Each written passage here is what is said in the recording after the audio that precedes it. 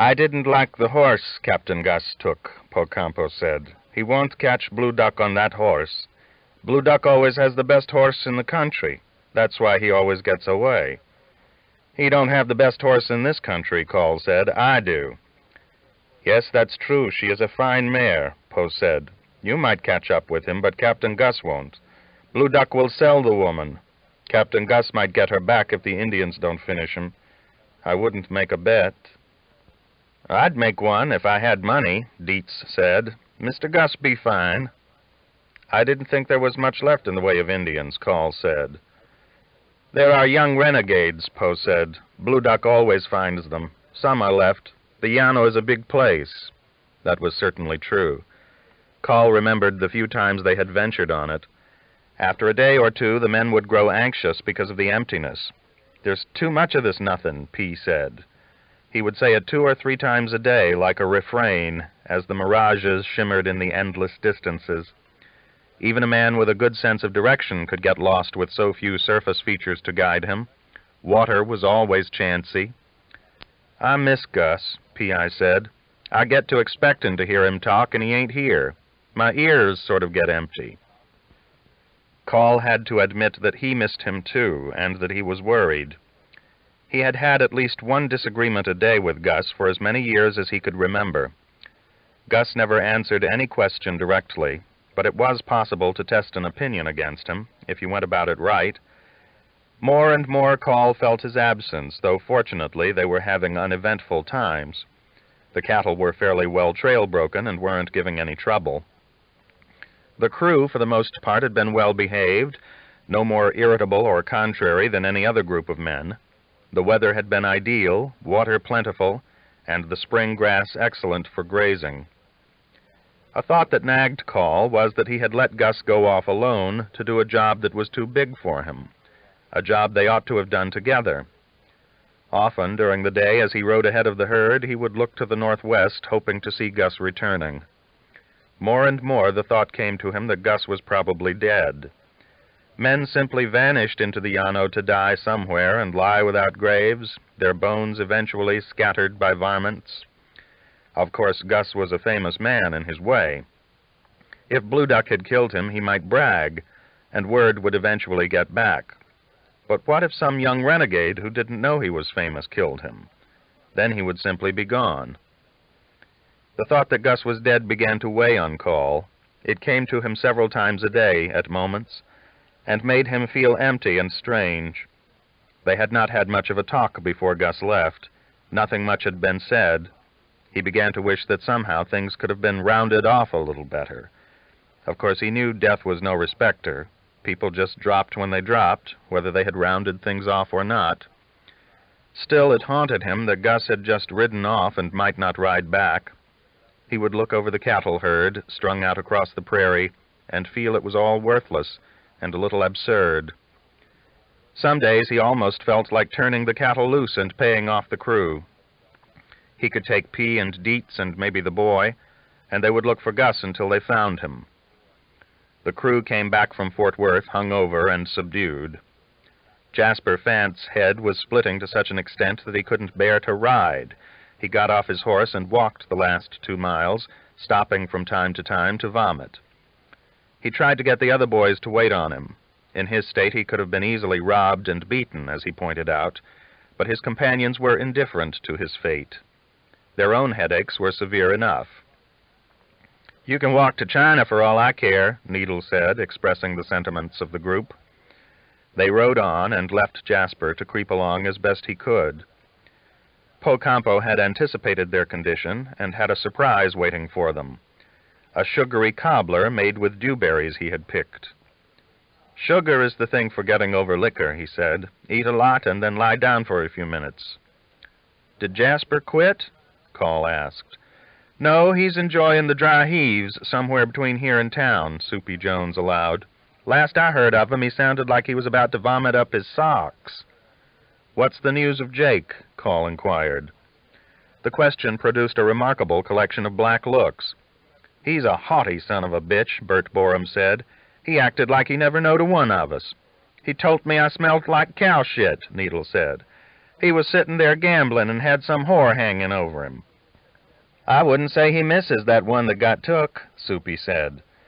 Jasper Fant finally straggled in. Everyone was standing around grinning, though he couldn't see why.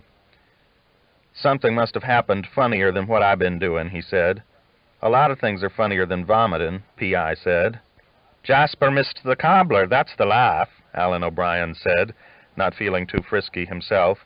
"I used to be better at hangovers back in Ireland. Of course, then I had one every day," he reflected. "I had more practice." When Jasper realized he had missed a dewberry cobbler, one of his favorite dishes, he threatened to quit the outfit, since they were so ungrateful. But he was too weak to carry out his threat. Po Campo forced him to eat a big spoonful of molasses as a headache cure, while the rest of the crew got the herd on the move. "I guess the next excitement will be the old Red River," Dish Boggett said as he took the point. Chapter 60.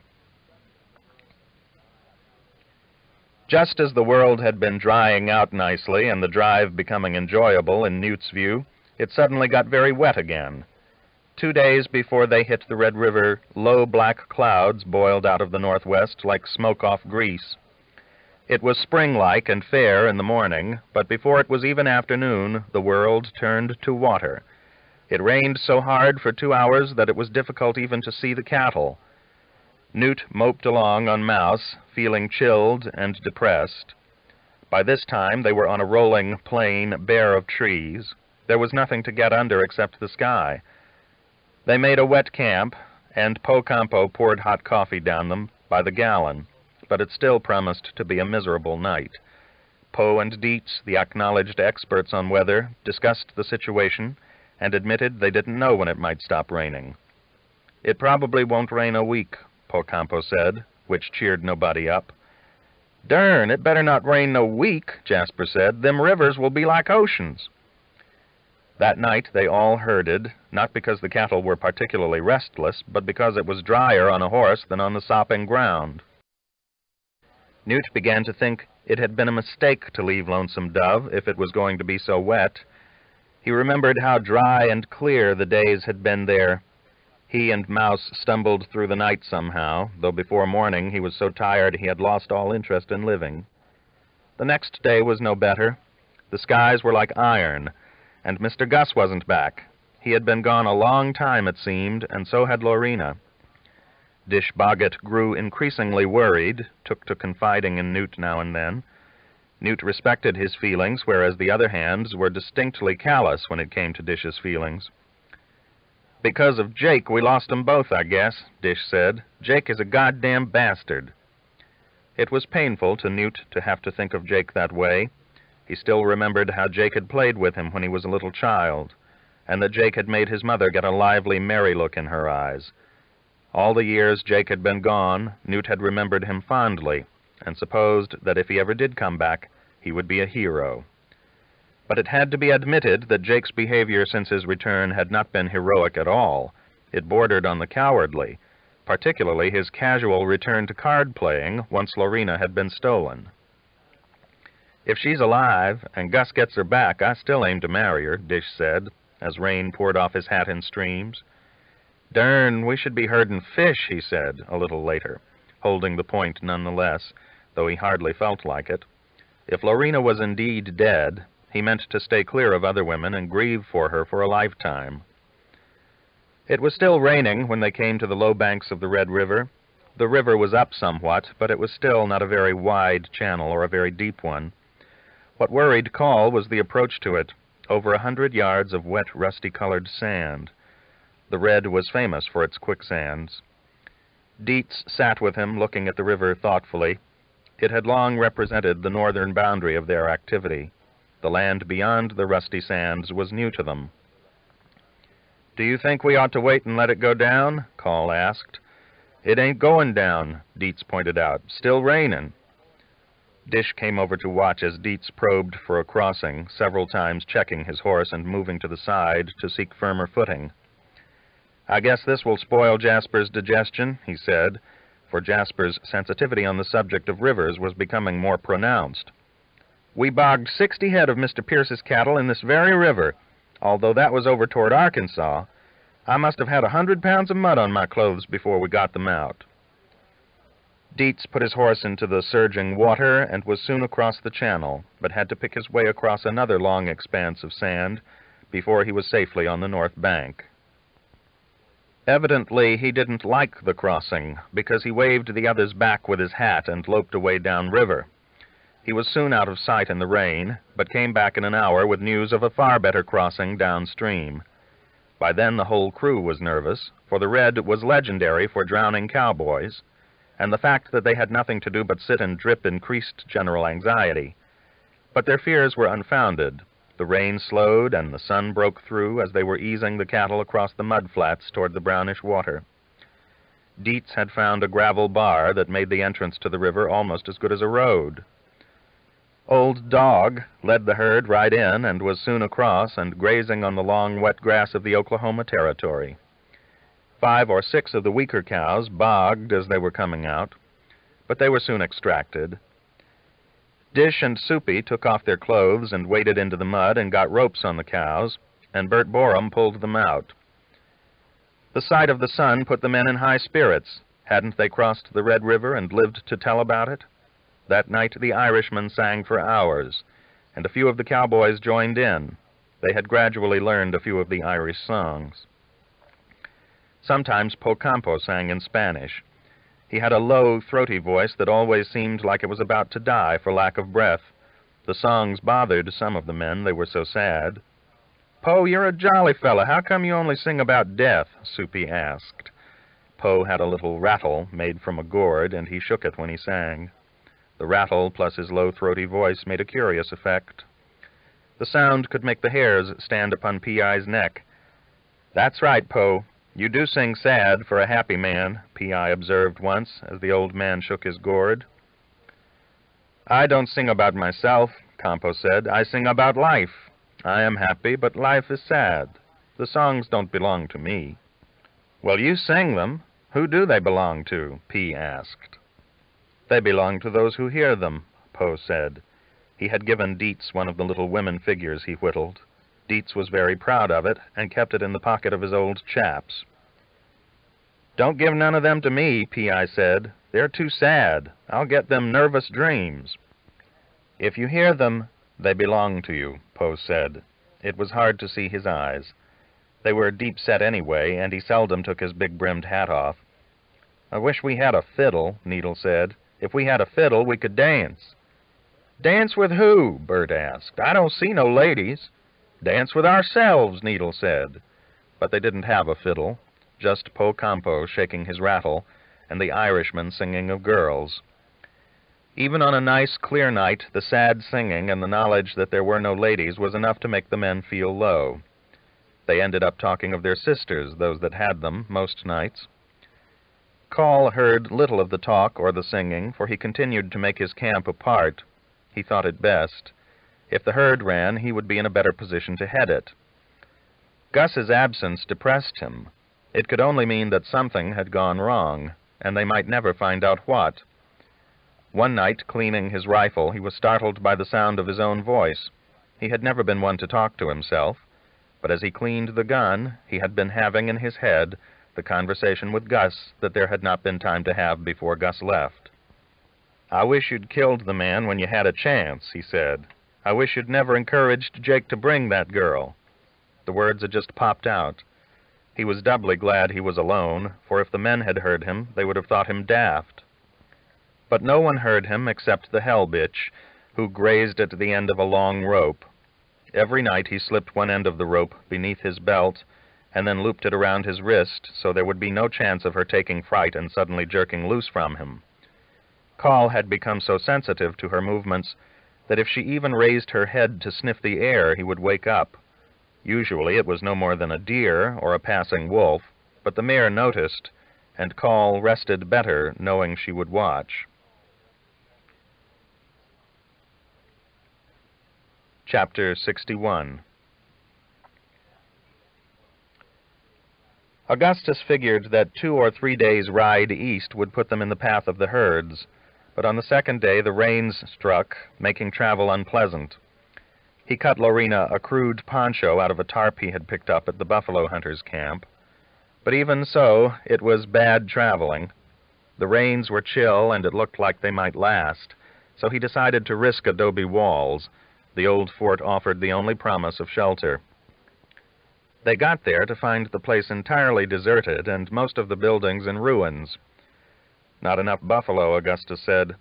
It wasn't 2 years ago that they had that big fight here, and now look at it. It looks like it's been empty 50 years. The only signs of life were the rattlesnakes, of which there were plenty, and mice, which explained the snakes. A few owls competed with the snakes for the mice. They found a room whose roof was more or less intact, and whose fireplace even worked once Augustus poked loose an owl's nest.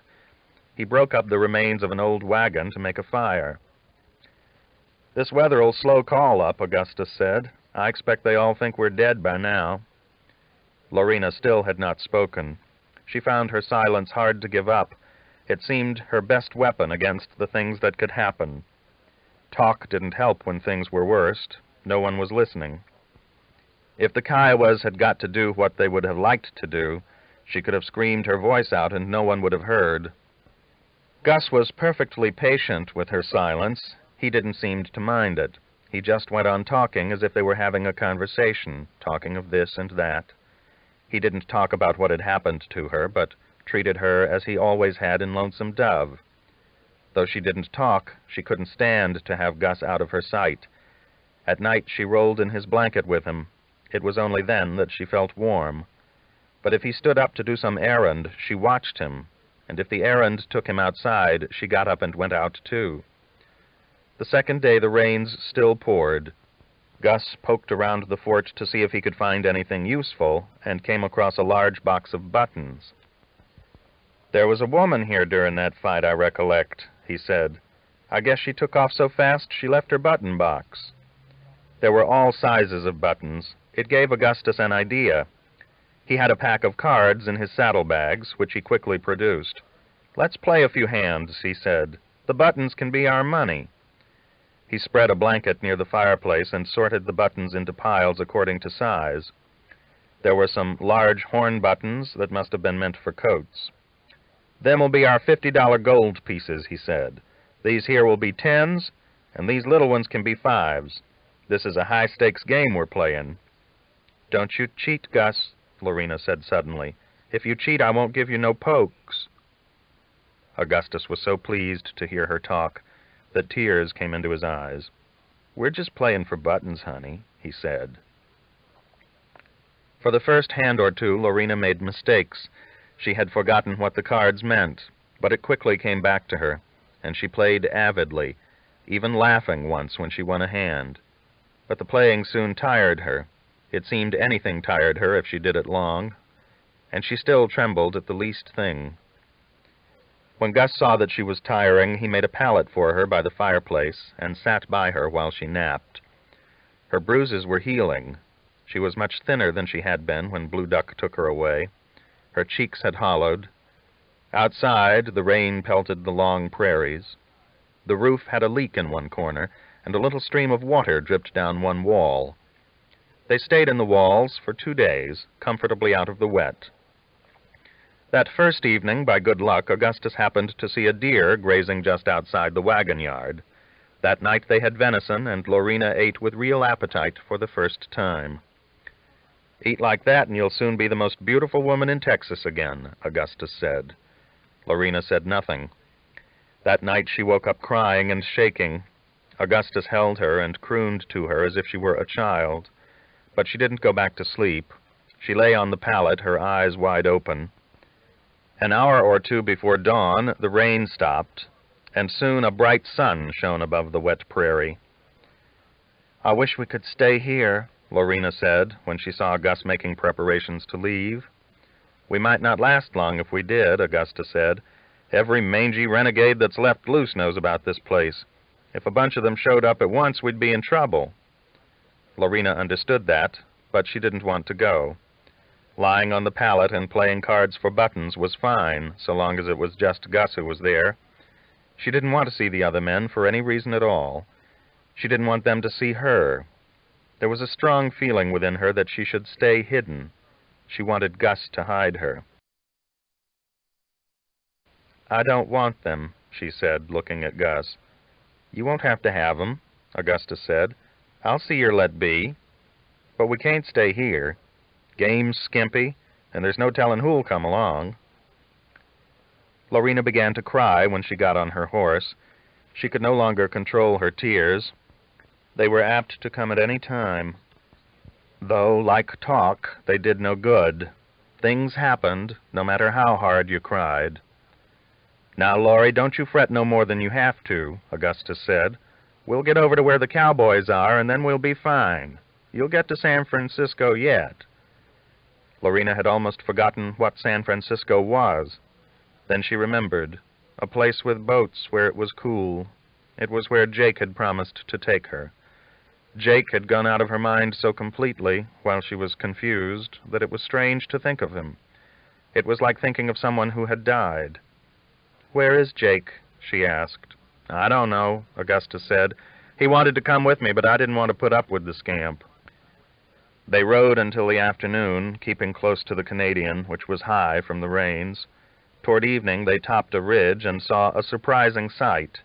4 great herds of cattle spread as far as one could see across the plain. "Rivers stopped 'em," Augustus said. "They're all waiting for it to go down." The cowboys were still a mile or more away, but Lorena began to shake at the sight of them. They were just more men. "They won't hurt you, honey," Augustus said. "Likely they'll be more scared of you than you are of them. Most of them's probably forgot what a woman looks like." Lorena fell back into her silence. She had nowhere else to go. As they approached the nearest herd, a man galloped out to meet them. "My lord, it's the man from Yale College, the one who read that Latin on my sign," Augustus said. "I recognize the horse. It's that nice bay we stole back from old Pedro just before he died." Lorena didn't look at the man. Will Barger was as surprised as Augustus. He had seen 2 riders and supposed they were scouts for yet another herd. "By God, McCrae, you're a surprise," he said. "I thought you was 3 weeks behind me, and here you are attacking from the west. How far back is your herd, or do you have one?" "As you can see, I ain't brought a cow," Augustus said. "Call may still have a herd of them if he ain't lost them or just turned them loose." "If he would do that, he's a fool, and he didn't act like a fool," Will Barger said. "He wouldn't trade me that mare." He tipped his hat to Lorena. "I don't believe I've met the young lady," he said. "This is Miss Lorena Wood," Augustus said. "She had the misfortune to be abducted. Now I've abducted her back. We're short of grub and would like to purchase some if you have any to spare." Will Barger glanced once more at Lorena, who sat with her head down. "I'm not such a scoundrel as to sell grub," he said. "You're welcome to come to camp and eat with my tough bunch if you can stand them." "I doubt we could," Augustus said quietly. "We're both shy." "Oh, I see," Will Barger said, glancing at Lorena again. "I'm damn glad you don't have a herd. You'd think there'd be room enough for everybody on these plains, but as you can see, the view is crowding up. I was going to try a crossing today, but I've decided to wait for morning." He was silent a moment, considering the problem of their shyness. "We're about to eat," he said. "It's a free country, so my advice to you would be make camp where you choose. I'll borrow a pot from our cook and bring you some grub once you get settled." "I'm much obliged," Augustus said. "Noticed a tree in these parts?" "No, sir," Will Barger said. "If there was a tree in these parts, I'd be sitting under it." They made camp on the plain. Will Barger was as good as his word. In an hour he returned with a small pack mule. Besides an ample pot of beefsteak and beans, he brought a small tent. "I scarcely use this tent," Will Barger said, dropping it by their campfire. "You're welcome to borrow it. The young lady might like a little privacy." "I guess it's your training in Latin that gives you such good manners," Augustus remarked. "The sky's unpredictable, and we would enjoy a tent." "I also brought a bottle," Will Barger said. "I seem to remember you're a drinking man." As soon as the tent was up, Lorena went in. Gus spread her a pallet, and she sat where she could watch him through the open flap. The men sat outside and drank. "Had an easy trip?" Augustus asked. "No, sir," Will Barger said. "My foreman died south of Fort Worth. I have another herd somewhere ahead of me, but I can't leave to go check on it. I don't know that I'll ever see it again, although I may." "What did he die of?" Augustus asked. "It's a healthy climate down that way." "He died of a horse falling over backwards on him," Will Barger said. "He would test the broncs." "Foolish," Augustus said. "A grown man ought to have sense enough to seek gentle horses." "Many don't," Will Barger pointed out. "That mare Captain Call wouldn't trade me didn't look that gentle. Yet he's a grown man." "Grown, but not what you'd call normal," Augustus said. "I put it down to lack of education. If he'd been trained in Latin, he'd most likely have let you have that horse." "Do you consider yourself normal, then?" Will Barger asked. "Certainly," Augustus said. "I never met a soul in this world as normal as me." "And yet here you sit, far out on the naked plain, with a shy woman you had to rescue," Will Barger pointed out. "How many skunks did you have to kill in order to rescue her?" "A passel," Augustus said. "I got the peons, but the Jefe got away. A bandit named Blue Duck, whom I'd advise you to give a wide berth, unless you're skilled in battle." "You think he's around? I've heard of the scamp." "No, I think he's headed for the Purgatory River," Augustus said. "But then, I underestimated him once, which is why the lady got abducted. I'm out of practice when it comes to figuring out bandits." "She's a little peaked, that girl," Will Barger said. "You ought to take her back to Fort Worth. There's not much in the way of accommodations or medical care north of here." "We'll ease along," Augustus said. "Where shall I return this tent?" "I have business in Denver later in the year," Will Barger said. "That's if I live, of course. Send it over to Denver if you have a chance. I don't use the darn thing much, but I might next winter if I'm still out where it's windy." "I'm enjoying this whiskey," Augustus said. "A man is foolish to give up the stable pleasure of life just to follow a bunch of shitting cattle." "You have a point, and it's a point I've often taxed myself with," Will Barger said. "If you're such a normal boy, then how come you done it?" "Unfinished business in Ogallala, Nebraska," Augustus said. "I'd hate to grow old without finishing it." "I see," Will Barger said. "Another shy lady who must have got abducted." They drank until the bottle was empty. "If you had two, I wish you'd brought two," Augustus said. "I need to get back in practice drinking." "Well, if we don't get across that goddamn river tomorrow, I'll see if I can rustle up another one," Will Barger said, standing up. "I seldom get conversation like yours. I can't figure out if I like it or not, but I will admit it's conversation, which is more than can be had in my camp." He mounted his horse and was about to ride away. "I'll send the cook over with some breakfast," he said. "By the way, you didn't cross the path of a young sheriff from Arkansas, did you? He's up this way somewhere, and I've been worried about him." "You must be referring to July Johnson," Augustus said. "We left him 4 days ago. He was headed on north." "Well, he had a funny crew with him. I was just a little uneasy," Will Barger said. "I found him a likable man, but inexperienced." "He's got more experience now," Augustus said. "Blue Duck killed his crew." "Killed all 3 of them?"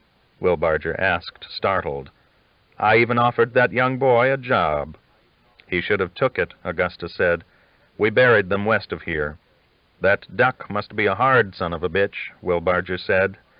He sat on his horse a moment, looking into the night. "I had a feeling young Johnson was inexperienced," he said, and trotted off. The next morning, Will Barger's old cook came over with some breakfast.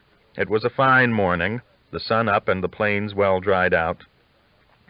Augustus stepped out of the tent, but Lorena was content to look through the flaps. "This is like living in a hotel, Laurie," Augustus said. "We got people toting us meals as fast as we can eat them." At that point, the cook got careless, and the little pack mule took a kick at him, which barely missed. "He's getting tired of making this trip," the cook said. "Or it could just be the company he's tired of," Augustus suggested. "I'd buy him if he was for sale. I've always got along with mules."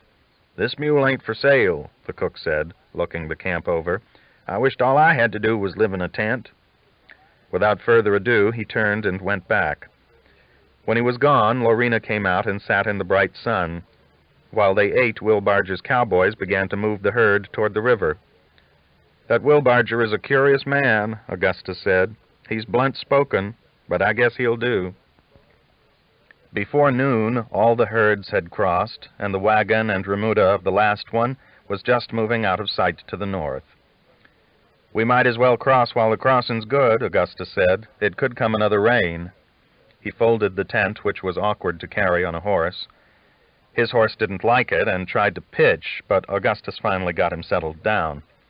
The river had gone down some, and they crossed without difficulty and made camp on a long ridge about 2 miles to the north of it. "Now then, we ought to be set," Augustus said once he had the tent secured. "I imagine the boys will be along in a week or so." Lorena didn't care if they never came along, but she was glad they had the tent. It was scarcely up before rain clouds boiled again out of the northwest. "Let her rain. We're ready," Augustus said, taking the box of buttons from his saddlebag. "I guess it won't stop us from playing cards." Will Barger had thoughtfully let them have some coffee and a side of bacon, and with those provisions and the tent and the buttons they passed a week. A little of the hollowness left Lorena's cheeks, and her bruises healed. She still slept close to Augustus at night, and her eyes still followed him when he went out to move the horses or do some errand. Once or twice on pretty evenings they rode over to the river. Augustus had rigged a fishing line out of some coarse thread they had found in adobe walls. He bent a needle for a hook and used tadpoles for bait, but he caught no fish. Whenever he went to the river, he stripped off and bathed. "Come in, Laurie," he said several times. "A bath won't hurt you." Finally she did. She had not washed in a long time, and it felt good. Gus was sitting on a rock not far away, letting the sun dry him. The water was rapid, and she didn't wade in too deep. She was surprised to see how white her skin looked once the dirt was all washed off. The sight of her own brown legs and white belly surprised her so that she began to cry. Once the crying started, she couldn't stop it.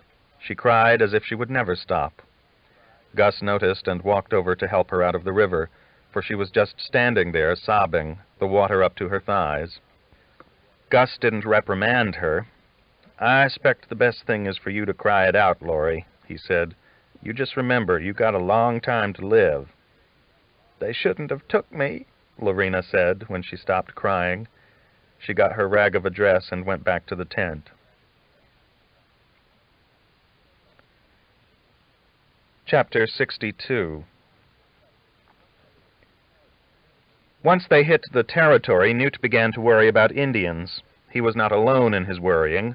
The Irishman had heard so much about scalping that he often tugged at his own hair as if to reassure himself that it wouldn't come off easily. P.I., who spent most of his time sharpening his knife or making sure he had enough ammunition, was astonished that the Irishman had never seen a scalped person. During P.'s years as a ranger, they were always finding scalped settlers, and for that matter, several of his friends had been scalped. The Spettle boys, who were slowly becoming more talkative, confided in Newt that they would run away and go home if they weren't afraid of getting lost. "But you have to drive the horses," Newt pointed out. "The captain hired you." "Didn't know we was coming where the Indians were," Bill Spettle said. For all the talk, they saw neither Indians nor cowboys for days on end. They saw no one, just an occasional wolf or coyote. It seemed to Newt that the sky got bigger and the country emptier every day. There was nothing to see but grass and sky. The space was so empty that it was hard to imagine that there might ever be towns in it or people. The Irishman particularly found the huge emptiness disturbing. "I guess we left the people," he said often, or "When's the next people?" Nobody was quite sure when to expect the next people. "It's too bad Gus ain't here," P.I. said. "Gus would know. He's an expert on where places is at." "Why, there's nothing north of here," Dish said, surprised that anyone would think otherwise. "You have to go east a ways to get into the towns." "I thought we was going to strike Ogallala," Needle reminded him. "I don't say we won't," Dish said. "That's up to the captain. But if it ain't no bigger than Dodge, it wouldn't take much to miss it." Po Campo had become a great favorite with the men because of the tastiness of his cooking. He was friendly and kind to everyone, and yet, like the captain, he kept apart. Po just did it in a different way. He might sing to them in his throaty voice, but he was a man of mystery, a strange man, walking all day behind the wagon, and at night whittling his little women. Soon each of the cowboys had been given one of the carvings. "To remind you of your sisters," Poe said. A day and a half before they reached the Canadian, the rains started again. At the sight of the great gray clouds forming in the west, morale immediately sank, and the men untied their slickers, resigned to a long, cold, dangerous night. The storm that struck them half a day from the Canadian was of a different intensity because of the lightning. By afternoon, Newt, who was as usual with the drags, became conscious of rumblings and flashing far on the west. He saw Dietz conferring with the captain, though it was hard to imagine what advice might help. They were out in the middle of the plain, far from any shelter. All through the late afternoon, lightning flickered in the west. As the sun was setting, Newt saw something he had never seen. A bolt of lightning shot south to north, bisecting the setting sun. The bolt seemed to travel the whole length of the western horizon. The crack that came with it was so sharp that Newt almost expected to see the sun split in half like a big red melon. After that bolt, the clouds rolled down on the group like a huge black herd, snuffing out the afterglow in 5 minutes. The remuda became restless, and Newt rode over to help Pete Spettle, but a bolt of lightning struck so close by that his horse went into a violent fit of pitching and promptly threw him.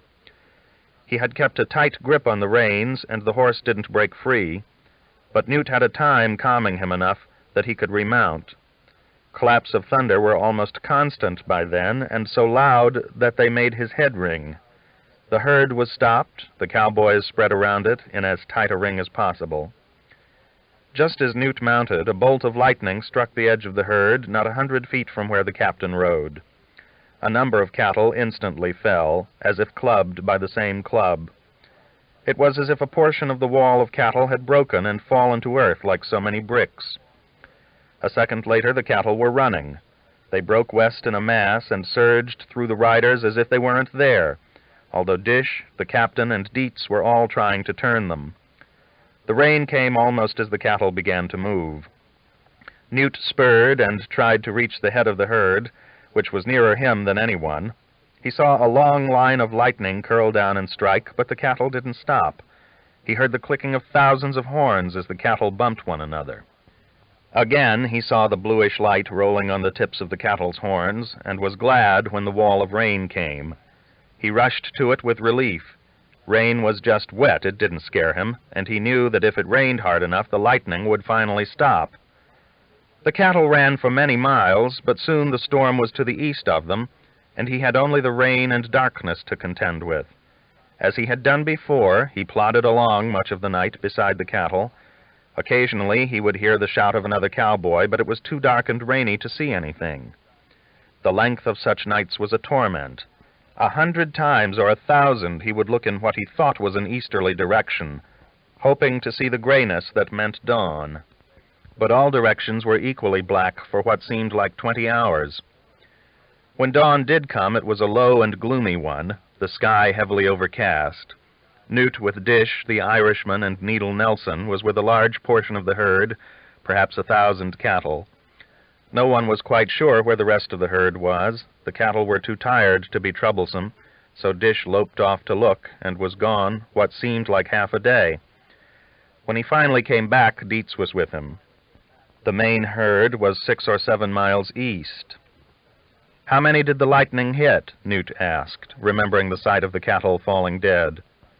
13, Dish said. "That ain't the worst, though. It kilt Bill Spettle. Knocked him right off his horse. They're burying him now." Newt had been feeling very hungry, but the news took his appetite. He had been chatting with Bill Spettle not 2 hours before the storm began. Bill was beginning to be rather talkative after hundreds of miles of silence. "They say it turned him black," Dish remarked. "I didn't see it." Newt was never to see where Bill Spettle was buried. When they rejoined the herd, it was on the move, the grave somewhere behind on the muddy plain.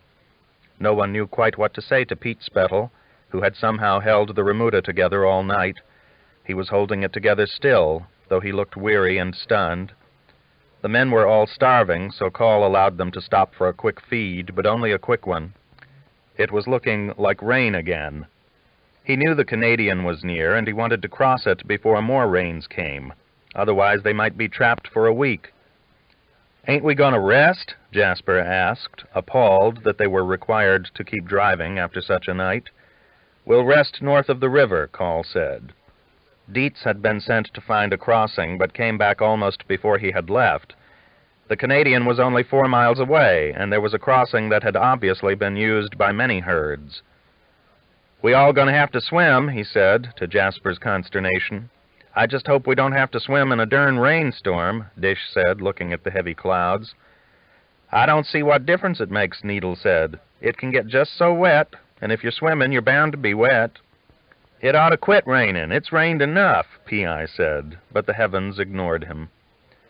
Call was more worried than he let on. They had already lost a boy that day, another boy hastily buried, who would never see his home again.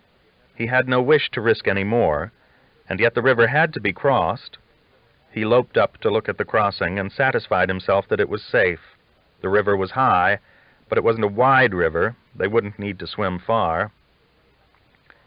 He rode back to the herd. Many of the men had changed into their dry clothes while he was gone, a wasteful effort with the river coming up. "You best strip off when we get to the river, or you'll just get those clothes wet too," Call said. "Wrap your clothes up good in your slickers, so you'll have something dry to put on when we get across." "Ride naked?" Jasper asked, shocked that such a thing would be required of him. Northern travel was proving even worse than he had thought it would be. Bill Spettle had been so stiffened when they found him that they had not been able to straighten him out properly. They had just wrapped him in a bedroll and stuck him in a hole. "Well, I'd rather be naked a spell than to have to travel in wet duds like we done all last night," P.I. said. When they approached the river, the herd was held up so the men could strip off. It was so chilly that Newt got goosebumps all over his body when he undressed. He wrapped his clothes and tied them high on his saddle, even his boots. The sight of all the men riding naked would have been amusing if he hadn't been so tired and nervous about the crossing. Everyone looked white as a fish belly except their hands and faces, which were brown.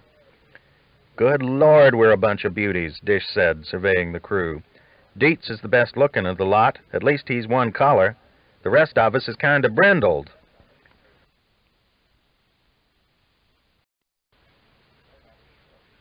Nobody expected weather conditions to get worse, but it seemed that in plains weather there was always room for surprises.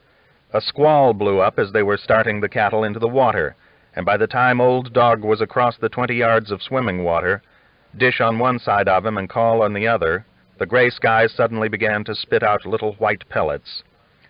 Dish, who was out of the saddle, hanging onto his saddle strings as his horse swam, saw the pellets plunking into the water and jerked with fear, for he assumed they were bullets. It was only when he looked up and had a small hailstone peck at his cheek that he realized what was happening. Call, too, saw the hail begin to pepper the river. At first the stones were small, and he wasn't too worried, for he had seen fleeting hail squalls pass in 5 minutes. But by the time he and Dish hit the north shore and regained their wet saddles, he realized it was more than a squall. Hailstones were hitting all around him, bouncing off his arms, his saddle, his horse, and they were getting larger by the minute. Dish came riding over, still naked, trying to shelter his face and head with one arm. Hailstones were falling everywhere, splashing into the river, bouncing off the backs of the cattle, and plunking into the muddy banks. "What will we do, Captain?" Dish asked. "They're getting bigger. Reckon they'll beat us to death?" Call had never heard of anyone being killed by hailstones, but he had just taken a hard crack behind the ear from a stone the size of a pullet egg. Yet they couldn't stop. 2 of the boys were in the river, swimming, and the cattle were still crossing. "Get under your horse if it gets worse," he said. "Use your saddle for cover." "This horse would kick me to death if I was to try that," Dish said. He quickly unsaddled and used his saddle blanket for immediate shelter. Newt didn't know what was happening when the first hailstones hit. When he saw the tiny white pellets bouncing on the grass, he assumed he was at last seeing snow. "Look, it's snowing," he said excitedly to Needle Nelson, who was near him. "It ain't snow, it's hail," Needle said. "I thought snow was white," Newt said, disappointed. "They're both white," Needle said. "The difference is hail is harder." Within a few minutes, Newt was to find out just how hard. The sky began to rain balls of ice, small at first, but then not so small. "By God, we better get in that river," Needle said. He had a large hat and was trying to hide under it, but the hailstones pounded his body. Newt looked around for the wagon, but he couldn't see it. The hail was so thick. Then he couldn't see Needle either. He spurred hard and raced for the river, though he didn't know what he was supposed to do once he got there. As he ran for the river, he almost trampled Jasper, who had dismounted and made a kind of tent of his slicker and saddle. He was crouching under it in the mud. It was hailing so thickly that when they did reach the river, Mouse jumped off a 6-foot bank, throwing Newt. Again he managed to hang on to his reins, but he was naked, and hailstones were pounding all around him. When he stood up, he happened to notice that Mouse made a kind of wall. By crouching close under him, Newt avoided most of the hailstones. Mouse absorbed them. Mouse wasn't happy about it, but since he had taken it upon himself to jump off the bank, Newt didn't feel very sorry for him. He crouched under the horse until the hailstorm subsided, which was not more than 10 minutes after it began. The muddy banks of the Canadian were covered with hailstones, and so were the plains around them. The cattle and horses crunched through the hail as they walked. Isolated stones continued to plop down now and then, bouncing off the ones already there. Newt saw that the cattle had crossed the wild Canadian, the river that had scared everybody, without much help from the cowboys, who were scattered here and there, naked, crouched under their saddles, or in some cases their horses. It was a funny sight. Newt was so glad to be alive that suddenly he felt like laughing. Funniest of all was P.I., who stood not 30 yards away, up to his neck in the river, with his hat on. He was just standing there calmly, waiting for the hail to stop. "How come you got in the water?" Newt asked when P waded out. "It's fine protection," P said. "It can't hail through water." It was amazing to Newt to see the plains, which had been mostly brown a few minutes before, turned mostly white. The Irishman walked up, leading his horse and kicking hailstones out of the way. He began to pick up the hailstones and throw them in the river. Soon several of the cowboys were doing it, seeing who could throw the farthest or make the hailstones skip across the water. Then they saw a strange sight. Polcampo was gathering hailstones in a bucket, the 2 pigs following him like dogs. "What do you reckon he expects to do with them?" Needle Nelson asked. "I guess he'll stew 'em, probably," P said. "He's looking them over like he's picking peas." "I wouldn't want to see this outfit naked tomorrow," Jasper said. "I guess we'll all be black and blue. One hit me on the elbow, and I can't straighten my arm yet." "You don't do much with it when you do straighten it," Bert remarked unsympathetically.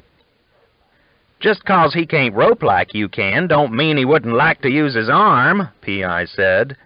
Everyone picked on Jasper, and once in a while P felt obliged to come to his defense.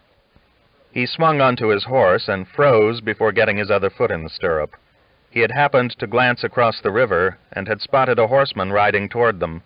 The crew on the north bank had their backs to the rider and hadn't seen him. "Why, I swear it's Gus," P.I. said. "He ain't dead at all." They all looked and saw the rider coming. "How do you know it's him?" Bert wanted to know. "He's too far. It could be an Indian chief for all you know." "I guess I know Gus," P said. "I wonder where he's been." Chapter 63. Call and Dish were just getting into their dry pants when Augustus came riding up. It was not until they heard the sound of his horse crushing the hailstones that they turned around. Call saw at once that Gus was riding a different horse from the one on which he had ridden off, but he himself looked fit. "God, I never thought you boys would start working naked," Augustus said. "I guess the minute I left camp, things went right to hell. You jaybirds look like you're scattered from here to Fort Worth." "Well, the river was deep, and we ain't overloaded with dry clothes," Call said. "What happened to you?" "Nothing much," Augustus said. "I got here last week and decided there wasn't no sense in riding south. I'd just have to turn around and come back." "Did you ever find Laurie?" Dish asked. "Oh, sure," Augustus said. "I found her. She's probably sitting out in front of the tent right now, watching you prance around naked." At that, Dish blushed and made haste to get the rest of his clothes on, though when Gus pointed out the tent to him, he saw it was too far away for Laurie to have seen anything. At that point, several of the naked cowboys on the south bank plunged into the river and swam over, so excited by Gus's return that they forgot caution. "I swear, Gus, we near give you up," P.I. said. "Did you catch the bandit?" "No, but I hope I do someday," Augustus said. "I met plenty of his friends, but he slipped by me." "Did you get to town or what?" Dish asked. "You didn't have no tent when you rode off." "Mr. Wilbarger loaned me that tent," Augustus said. "Laurie's feeling shy, and she needs a little privacy." "We best get the wagon across," Call said. "We can listen to Gus's story later. You boys that ain't dressed, go back and help." The sun came out, and that plus Gus's arrival put the hands in a high mood. Even Jasper, normally so worried about rivers, forgot his fear and swam right back across the Canadian to help get the wagon. They all treated swimming the river like a frolic, though they had been anxious about it for a week. Before long, they had the wagon across. They had put both pigs in it, but the blue shote jumped out and swam across. "That's an independent pig," Augustus said. "I see you still got that old cook." "Yes, his food's right tasty," Call said. "Is the girl all right?" "She's had an ordeal, but she's young," Augustus said. "She won't forget it, but she might outlive it." "We're a long way from any place we could leave her," Call said. "Oh, I have no intention of leaving her," Augustus said. "We've got Wilbarger's tent. We'll go along with you cowboys until we hit Nebraska." "Then what?" Call asked. "I don't know. We ain't there yet," Augustus said. "What's the word on Jake?" "He was in Fort Worth when we passed by," Call said. "I guess he's mainly card-playing." "I met that sheriff that's after him," Augustus said. "He's ahead of us somewhere. His wife run off, and Blue Duck killed his deputy and 2 youngsters who were traveling with him. He's got other things on his mind besides Jake." "He's welcome to Jake if he wants him," Call said. "I won't defend a man who lets a woman get stolen and just goes back to his cards." "It was wisdom," Augustus said. "Blue Duck would have scattered Jake over 2 counties if he had run into him." "I call it cowardice," Call said. "Why didn't you kill Blue Duck?" "He's quick," Augustus said. "I couldn't follow him on this piece of soap I'm riding. Anyway, I had Laurie to consider." "I hate to let a man like that get away," Call said. "Go get him, Woodrow," Augustus said. "He's west of here, probably in Colorado. You go get him, and I'll nurse these cows along until you get back.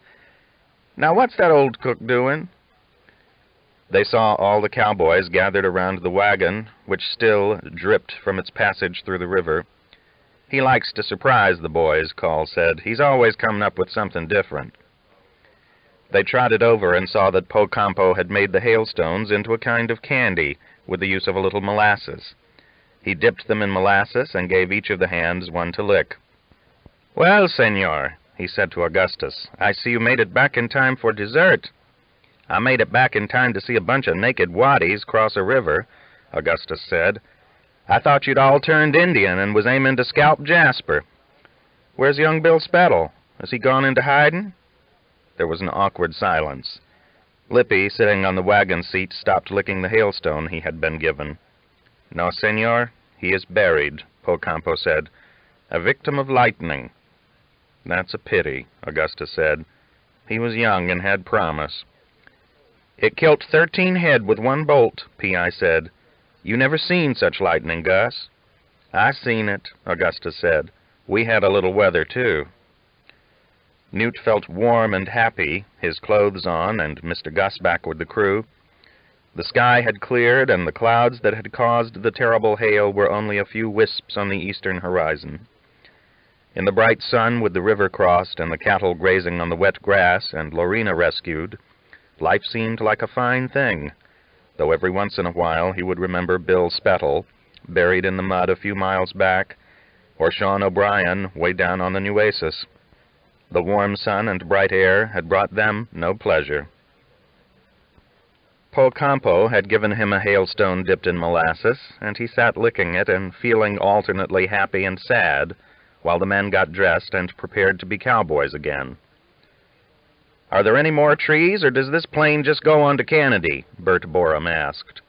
"I wouldn't bet on trees for the next few months," Augustus said. The men wondered about Lorena. Many still held her beauty in their minds. What had happened to her? What did she look like now? Hers was the most beauty many of them had seen, and now that she was near, it shone fresh in memory and made them all the more anxious to see her. Dish especially could not keep his eyes off the little tent. He longed for a glimpse of her and kept imagining that any minute she would step out of the tent and look his way. Surely she remembered him. Perhaps she would even wave and call him over. Lorena knew the cowboys were near, but she didn't look out of the tent. Gus had assured her he would be back soon, and she trusted him. Though sometimes, when he was gone for an hour looking for game, she still got the shakes. Blue Duck wasn't dead. He might come back and get her again if Gus didn't watch close. She remembered his face and the way he smiled when he kicked her. Gus was the only thing that kept the memories away, and sometimes they were so fresh and frightening that she wished she had died so her brain would stop working and just leave her in the quiet. But her brain wouldn't stop. Only Gus could distract it with talk and card games. Only his presence relaxed her enough that she could sleep. Now and then she peeped out and saw the wagon with Gus standing by it. He was easy to spot because of his white hair. As long as she could spot him, she didn't feel worried. Call let the men camp. They had had a rough 24 hours. A big steer had crippled itself crossing the river. Bert roped it, and Pocampo killed it efficiently with a sharp blow of an axe. He butchered it just as efficiently, and soon had beefsteaks cooking. The smell reminded the men that they were famished. They went at the meat like wolves. "A cow don't go far with this bunch," Augustus observed. "If you boys don't learn to curb your appetites, you'll have eaten the whole darn herd before we strike the Powder River. It'll be a big joke on you, Call," he added. "What will?" Call asked. His mind had been on Blue Duck. "Think of it," Augustus said. "You start off to Montana with a bunch of cattle and some hungry hands. By the time you get there, the hands will have ate the cattle, and you're back at nothing.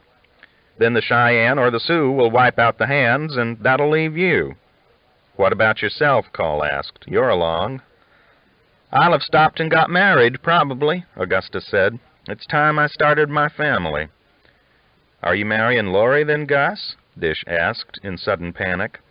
He was aware that Gus had saved Lorena from a bad fate, and supposed she might be going to marry him in gratitude.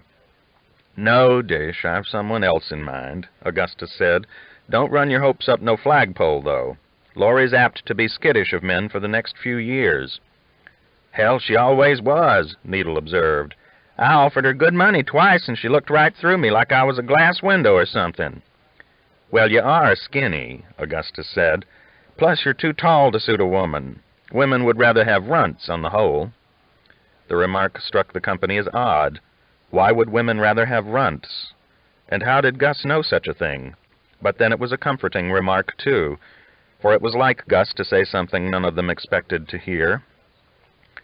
Those that had night guard would be able to amuse themselves with the remark for hours, considering the pros and cons of it, and debating among themselves whether it could be true.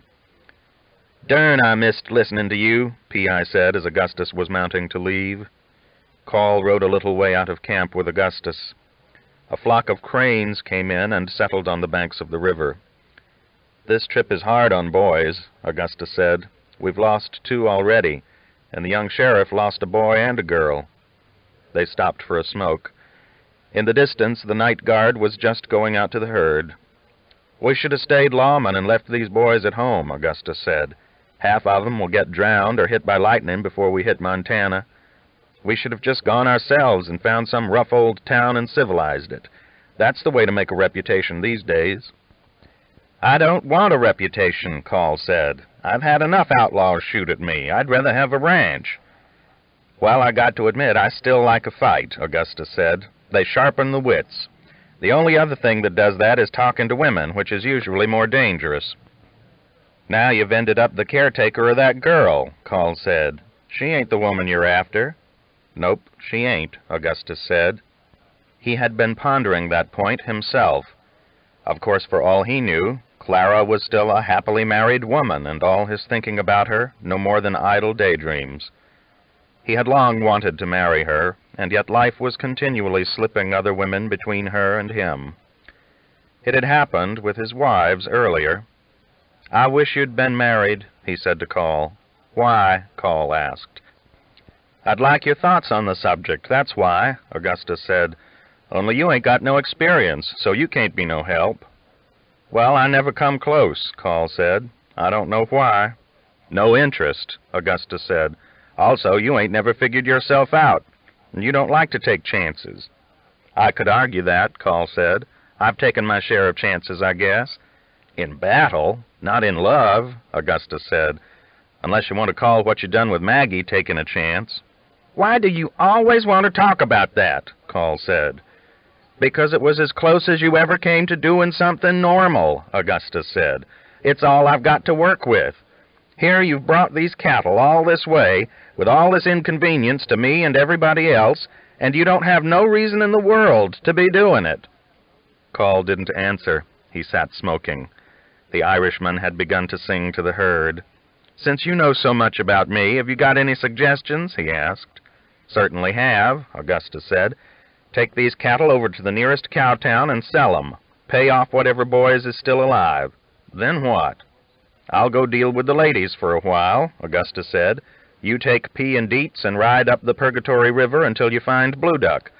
Then either you'll kill him or he'll kill all of you." "What about the boy?" Call asked. "Newt can go with me and learn to be a ladies' man," Augustus said. "You won't claim him anyway.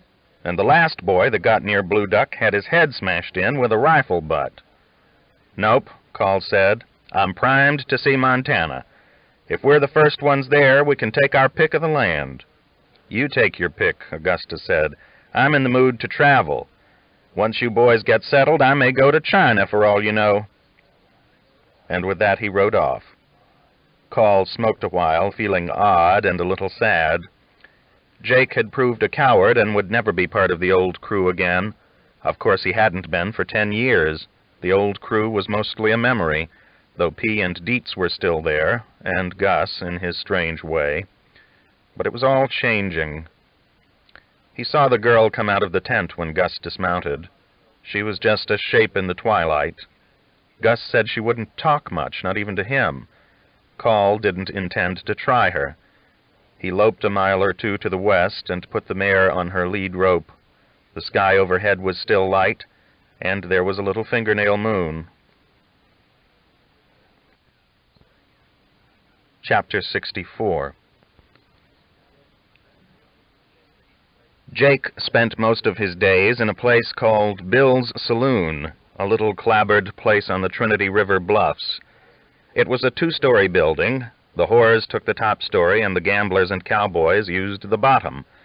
From the top floor there were usually cattle in sight, trailing north, small herds and large.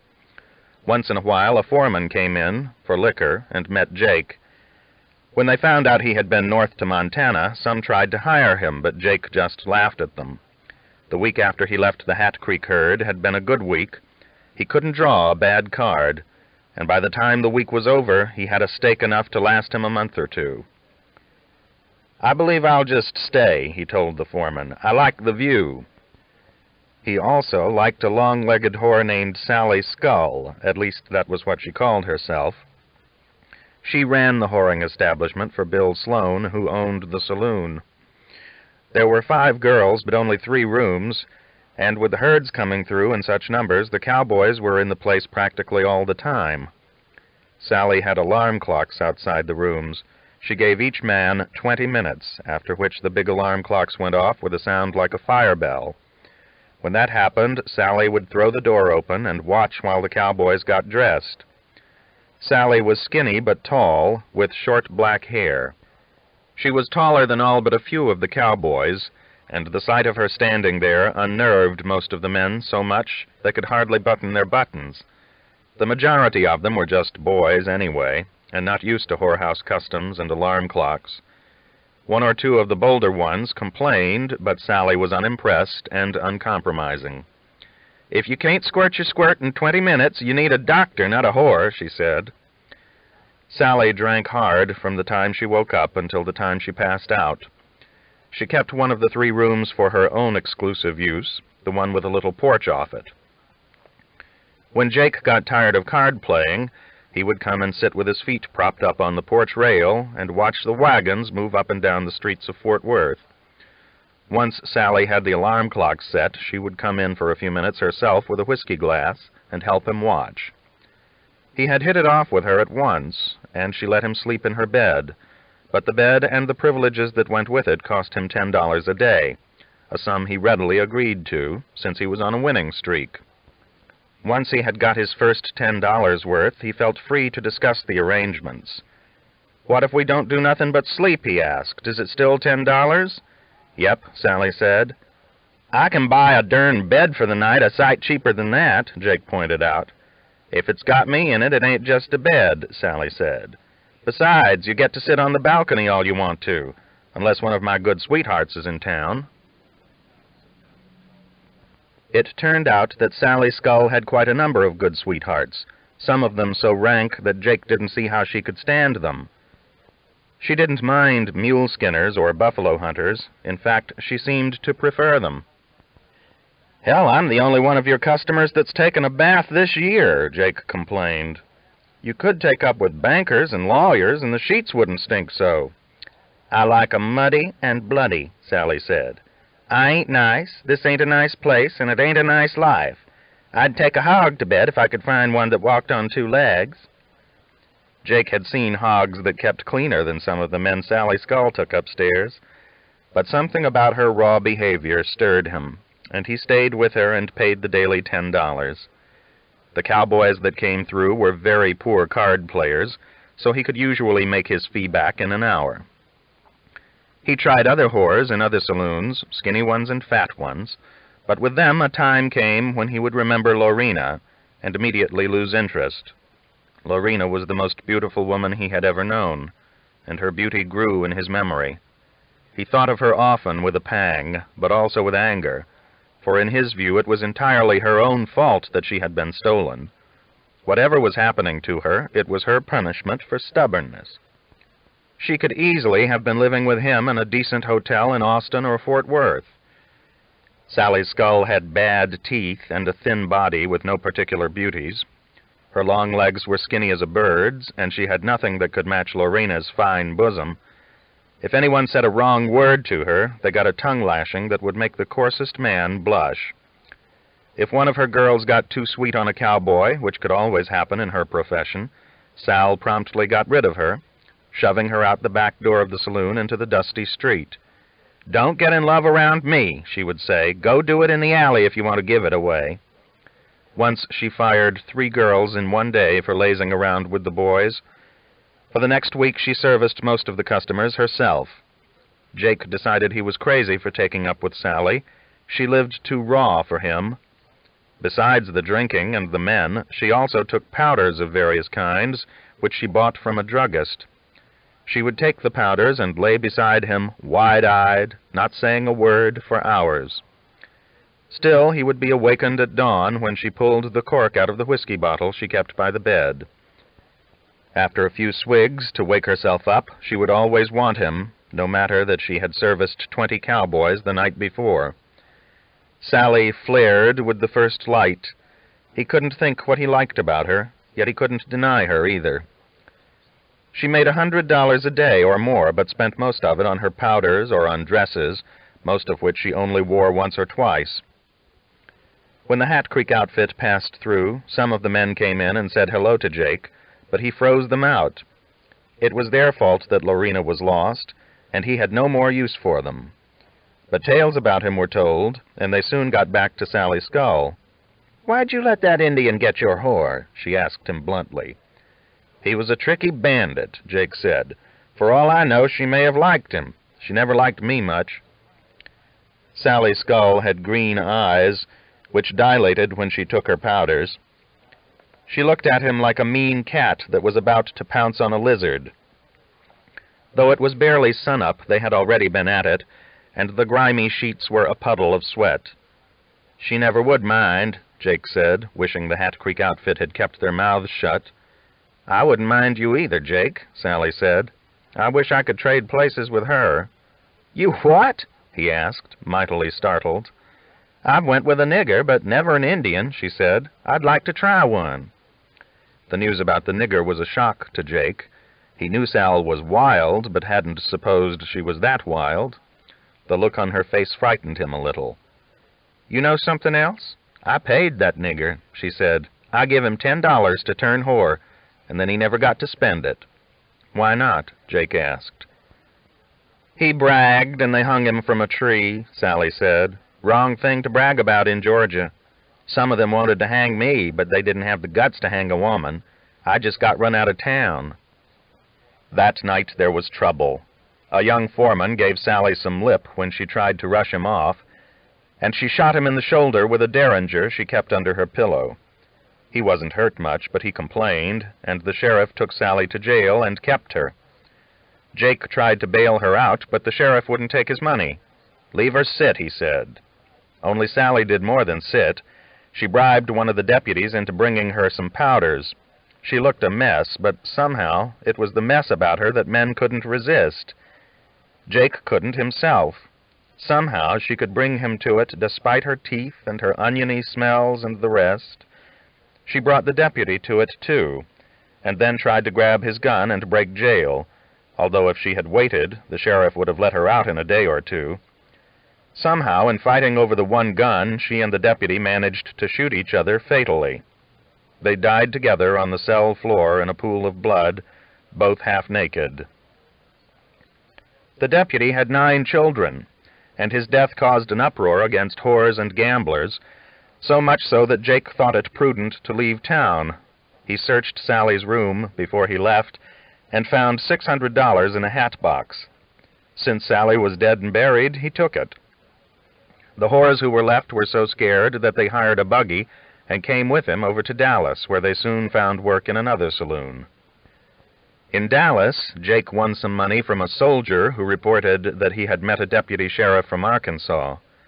The deputy was looking for the sheriff, and the sheriff was looking for a man who had killed his brother. The soldier had forgotten all the names, and Jake didn't mention that he was the man being sought. The information made him nervous, though. The sheriff from Arkansas was evidently in Texas somewhere and might show up any time. While he was pondering what his next move might be, a hard-looking crew showed up in the saloon where he was playing. It consisted of 3 brothers, the Suggs brothers. Dan Suggs was the oldest and most talkative. The younger 2, Ed and Roy, were sullen and restless, always watching the doors to see who might be coming in. Dan had no interest in doors or any apparent concern other than a need to have his whiskey glass filled rather often. All 3 were scraggly, bearded men. "Didn't you ranger?" Dan asked when he heard Jake's name. "I rangered some," Jake said. "You run with Call and McCrae, didn't you?" Dan said. "I've never met Call or McCrae, but I've heard they're hard men." It irked Jake a little that those 2 had such reputations. It seemed to him that he had done about as much as they had in the rangering days. After all, he was the man who had shot one of the most famous bandits on the border. While they talked and played cards a little, Roy Suggs kept spitting tobacco on the barroom floor. It irked Ralph, the man who owned the bar. He brought over a spittoon and put it by Roy's chair, but Roy Suggs looked at him with a cold eye and continued to spit on the floor. "Roy will spit where he pleases," Dan said with a mean grin. "Spoon, how'd you like to be a regulator?" he asked a little later. "I recall from stories I've heard that you can shoot a gun." "What is a regulator?" Jake asked. "I've not heard the term." "Folks up in Kansas are getting tired of these Texas cattle tramping in constantly," Dan said. "They want this trail-driving business regulated." "Regulated how?" "Well, taxed," Dan said. "People can't go on driving cattle just anywhere. If they want to cross certain rivers at certain crossings, they've got to pay for the privilege. If they won't pay in cash, then they've got to pay in cattle." "Is it the law in Kansas, or what?" Jake asked. "It ain't, but some folks think it ought to be," Dan said. "Us folks, mainly," Roy said, spitting. "I see," Jake said. "If Call and Gus try to take some cattle across one of them rivers you're regulating, then you stop 'em and tell them they have to pay. Is that how the scheme works?" "That's it," Dan said. "I'd like to see you tell Woodrow Call he has to pay you money to drive cattle across a river," Jake said. I ain't a friend of the man. He's recently treated me poorly. But unless there's a law and you can show it to him, you won't be collecting no double eagles." "Then he'll have to suffer the consequences," Dan said. Jake laughed. "The consequences of that would be that somebody would have to dig your grave," he said. "If Call didn't shoot you, Gus would. They ain't used to taking orders from you regulators." "By God, then they'll learn," Roy Suggs said. "Maybe, but you won't teach them," Jake said. "You'd be sitting dead in your saddle if you tried it." Though he was annoyed with Call and Gus, it amused him that 3 scraggly bandits thought they could beat them. Dan Suggs was not pleased with the conversation either. "I thought you might be a man with some gumption," he said. "I see I was wrong." "I can supply enough gumption," Jake said, "but I don't ride with inexperienced men. If you think you can ride up to Call and McCrae and collect money from 'em with a few threats, then you're too inexperienced for me." Dan was silent for a bit. "Well, they're just one bunch," he said. "There are plenty of other herds on the trail." "That's right," Jake said. "If I was you, I'd try to regulate some of the ones that ain't been led by Texas Rangers." Roy and Ed looked at him hostilely. They didn't like hearing it suggested that they weren't up to the job. But Dan Suggs was a cooler man. After they'd played some cards and worked through a bottle of whiskey, he admitted that the regulating scheme was something he'd just thought up. "My notion was that most cowboys can't fight," Dan said. "Hell, they're just boys. Them settlers up there can't fight neither. A lot of them might pay us to keep the beeves out of their corn patches." "They might, but it sounds like you're speculating," Jake said. "Before I leave this here easy life to go and get shot at, I'd like a little better prospect to think about." "How about robbing banks if the regulating don't work out?" Dan asked bluntly. "You got any objections to robbing banks?" "It would depend on the bank," Jake said. "I wouldn't enjoy it if there was too much law stacked up against me. I'd think you'd want to pick small towns." They talked for several hours, Roy Suggs resolutely spitting tobacco on the floor. Dan Suggs pointed out that all the money seemed to be in Kansas. If they went up there and weren't too particular about what they did, they ought to be able to latch onto some of it. Jake found the Suggs brothers unattractive. They all had cold, mean eyes, and no great affection even for one another. Roy and Ed almost got into a gunfight over a hand of cards. He offered to get them whores, for he had stayed friendly with several of the girls who had come over from Fort Worth, but the Suggs brothers weren't interested. Drinking and card-playing appealed to them more. Had it not been for the threat of July Johnson somewhere around, he would have let the Suggs brothers head for Kansas without him. He was comfortable where he was, and had no appetite for hard riding and gunfighting. But Dallas wasn't far from Fort Smith, and July Johnson might arrive any time. That was an uncomfortable thought, so uncomfortable that 3 days later Jake found himself riding north with the 3 Suggs boys and a tall black man they called Frog Lip. Jake equipped himself with a new rifle before they left. He had made the Suggs brothers no promises, and as soon as he found a nice saloon in Kansas, he meant to let them go their way. Frog Lip owned 5 guns of various calibers, and spent most of his time cleaning them. He was a fine marksman. The first day out, he brought down a deer at a distance Jake would have considered impossible. Frog Lip seemed to take the shot for granted. Jake had the strong feeling that the black man's guns would soon be pointed at something besides deer, but he himself didn't plan to be around to see it.